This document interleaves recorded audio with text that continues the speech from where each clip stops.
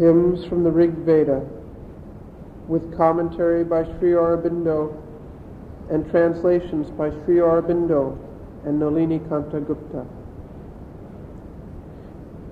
The Rig Veda is itself the one considerable document that remains to us from the early period of human thought, of which the historic, Eleusinian, and Orphic mysteries were the failing remnants, when the spiritual and psychological knowledge of the race was concealed, for reasons now difficult to determine, in a veil of concrete and material figures and symbols, which protected the sense from the profane and revealed it to the initiated. One of the leading principles of the mystics was the sacredness and secrecy of self-knowledge and the true knowledge of the gods. The wisdom was, they thought, unfit, perhaps even dangerous to the ordinary human mind, or in any case liable to perversion and misuse and loss of virtue if revealed to vulgar and unpurified spirits. Hence they favored the existence of an outer worship, effective but imperfect for the profane, and an inner discipline for the initiate, and clothed their language in words and images which had equally a spiritual sense for the elect, a concrete sense for the mass of ordinary worshippers. The Vedic hymns were conceived and constructed on this principle. Mandala 10, Sukta 129, the hymn of creation. ऋषि प्रजापति परमेष्ठी देवता भाववृत्तम ओम न सदासी no सदासी तदानीनासीद्रजो no Vyoma भरूयत किमावरीवः कुहकस्य शर्मन् अम्भः किमासीद्गहनं गभीरम् न मृत्युरासीदमृतन्न तर्हि न रात्र्या न आसीत् प्रकेतः आनीदवातं स्वधया तदेकं तस्माद्धान्यन्न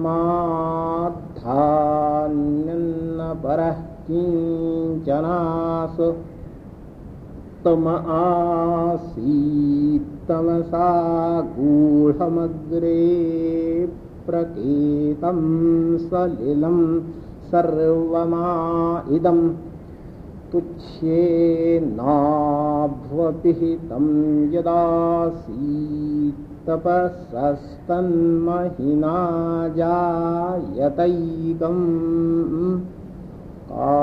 कामस्तदग्रे समवर्तताधिमनसोरेतः प्रथमं यदासीत् सतो बन्धुमसति निरविन्दन् हृदि प्रतीक्ष्या कवयो मनीषा तिरश्चीनो विततो रश्मिरेषा मधस्विदासीद्धुपरिस्विदासीत् रेतोधा आसन् महिमान आसन् स्वधा अवस्थात् प्रयतिः परस्तात् को अद्धावेदक इह प्रवोचत् कुत आजाता कुत इयं विसृष्टिः अर्वाक् देवा अस्य विसर्जनेनाथा को वेदयत आबभूव यं विसृष्टि तिर्यत आ बभूव यदि वा दधे यदि वा न यो अस्याध्यक्षः परमेव्यो मंसो अंगवेद यदि वा न वेद। ओम शांति शांति शांति। Om. Then existence was not, nor non-existence. The midworld was not, nor the ether, nor what is beyond. What covered all? Where was it? In whose refuge? What was that ocean, dense and deep? Death was not, nor immortality, nor the knowledge of day and night. That one lived without breath by his self-law. There was nothing else, nor aught beyond it. In the beginning, darkness was hidden by darkness. All this was an ocean of inconscience. When universal being was concealed by fragmentation, then by the greatness of its energy, that one was born.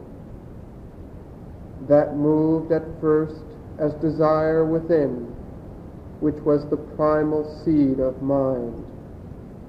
The seers of truth discovered the building of being in non-being, by will in the heart and by the thought. Their ray was extended horizontally. But what was there below? What was there above? There were casters of the seed. There were greatnesses. There was self-law below. There was will above. Who knows in truth? Who would tell us here below? From where was it born? Whence this surging creation? The gods stand below this surging out abroad. Who knows then from where this took birth? That from where this creation has sprung, does that even contain it, or does it not? He who is its overlord in the supreme infinity, does he even know, or he too knows not? Oh, peace, peace, peace.